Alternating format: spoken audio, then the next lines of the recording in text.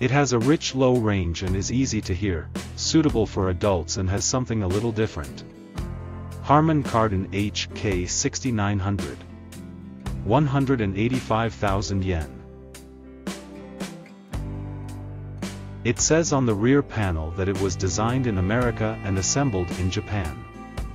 The high-end model among the 4 models in the 6000 series. Actual weight, 17.3 kilograms. The bonnet weighs 1930 g.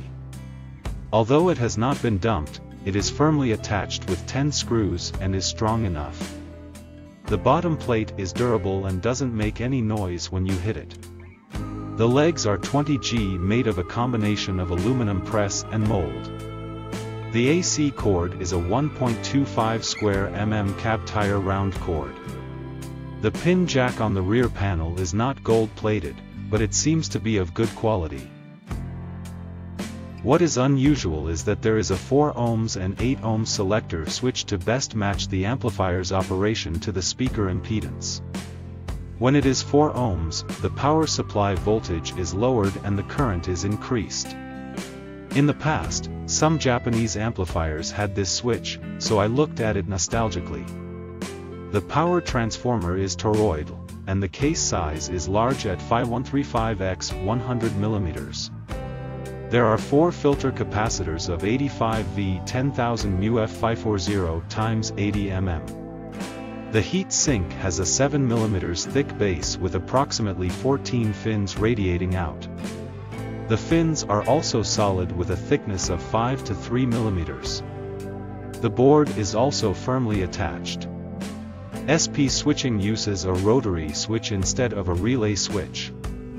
I was a little concerned that there was a board in the path from the switch to the terminal.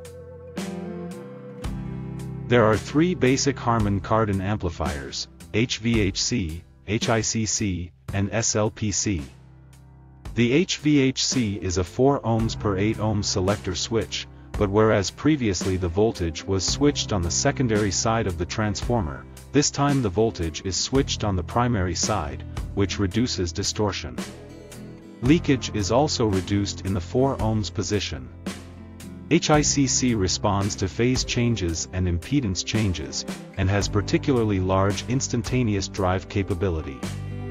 SLPC is a power stage circuit. This unit has a pre-out no main in, but the residual noise of the pre-out is extremely low as shown in the photo. The residual noise of the main amplifier is different between normal and main. Direct volume and amplifier are directly connected and the intermediate amplifier is turned off, so the gain is significantly reduced, but it is slightly higher.